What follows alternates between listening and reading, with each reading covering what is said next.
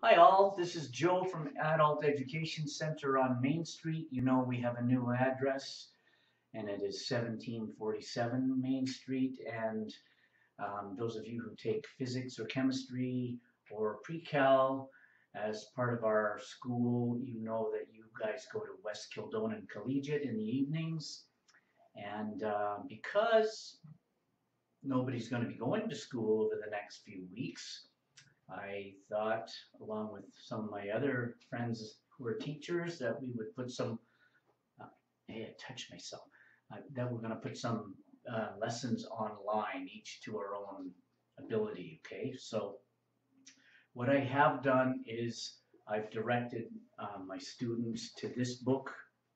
It's AP Physics Essentials 1. It's by Dan Fullerton.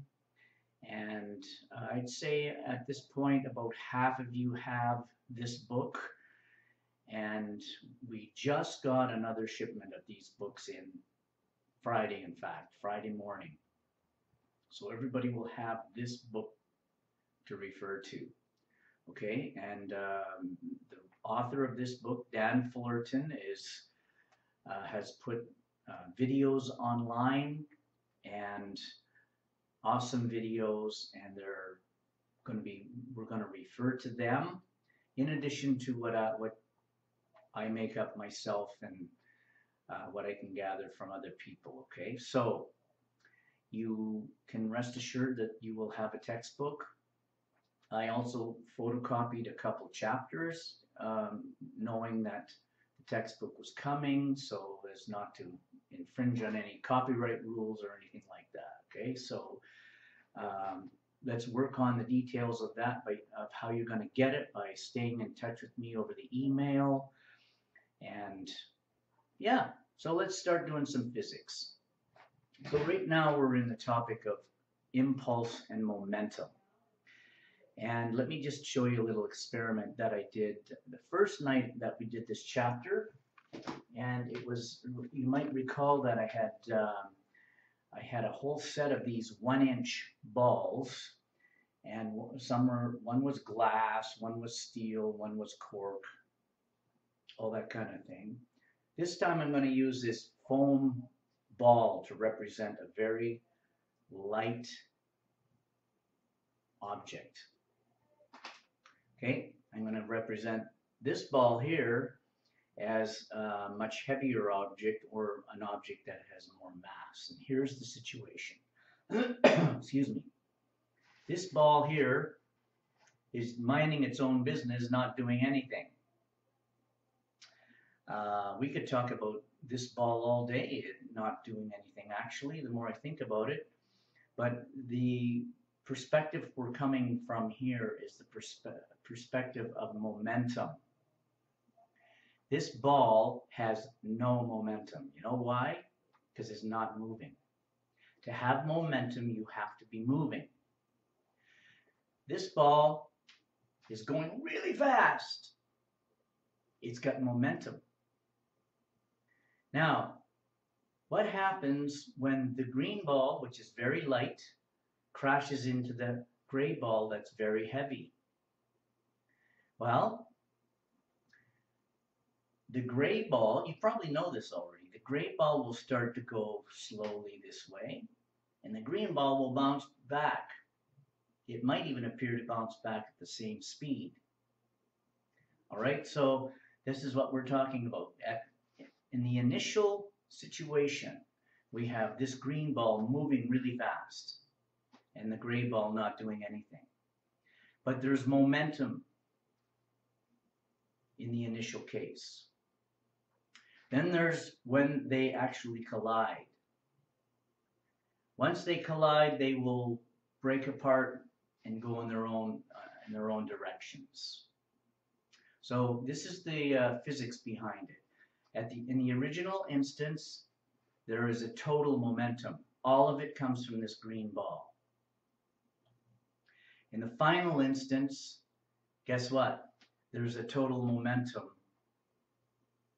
And the total momentum at the beginning, that all came from the green ball, is now shared. And guess what? They're going to be going off their own way.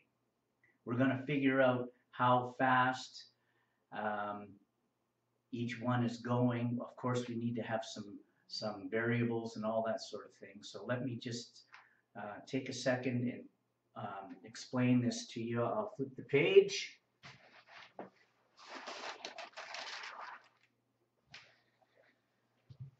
So, can you see me?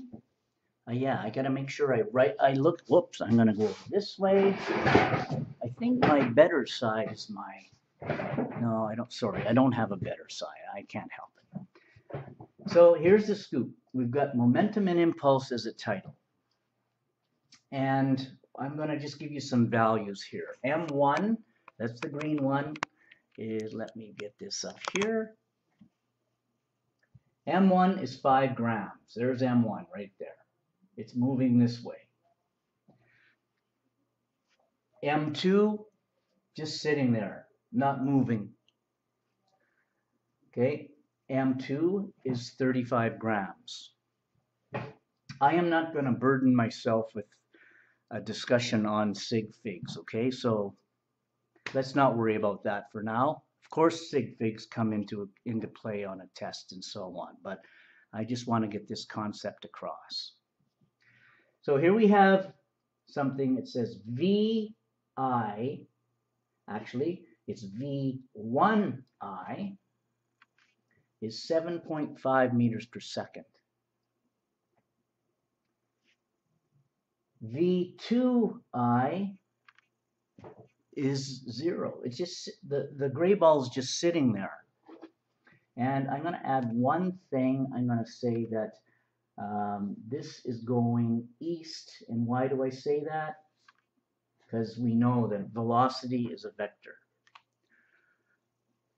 So I'm going to, after giving you all these three things, I've got mass 1, mass 2, velocity initial, velocity initial. Now you can imagine that there's going to be velocity finals.